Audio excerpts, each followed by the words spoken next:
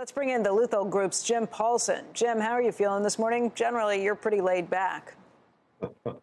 Well, I guess I was feeling worse when we're still headed to a bear market. Becky, I think that I didn't think we'd get one, but well, here we are.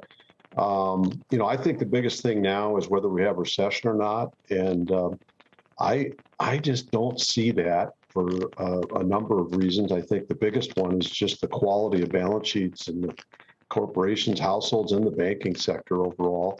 And so I think what we got is a mid-cycle slowdown, a rate hiccup, which we've had several times. And I do see more evidence right now, Becky, that inflation is peaking than I've seen in the entire inflation cycle. Core CPI, core PPI, core PCE, all those have rolled over now for the last 2 months in a row. It's the first time that's happened. Commodity prices, the only thing driving it is energy. If you look at softs or agriculture or industrial prices, they're flat to down now. Wage inflation is clearly slowed. So I think as the summer unfolds, we're going to get more comfortable that inflation's peaked. The rate structure is already high enough outside of what the Fed has to do.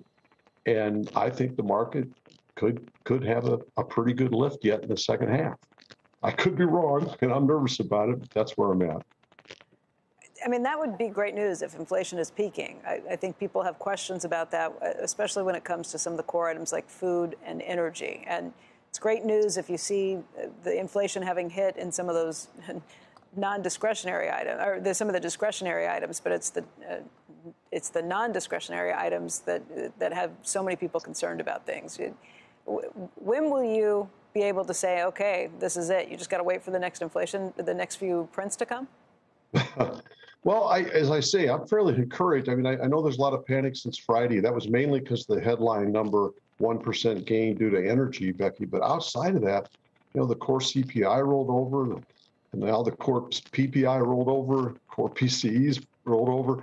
We've got, as I say, wage inflation in the last 4 months is 3.75%, which means the headline 5.2% numbers coming down. When I look back historically at headline being at 8.6 with wages at 5.2, generally when that happens, the CPI comes down. CPI follows the wage trend. So I really think there's a lot more data saying inflation has already peaked. And now we've got rate structures, the 10-year, the 5-year, and the 2-year yields are all above their average real yield now going back to 2010. So I'm not sure they have to go a lot higher. And if they don't, then I think if fundamentals stay the course, we get a good bid back. Shepard Smith here. Thanks for watching CNBC on YouTube.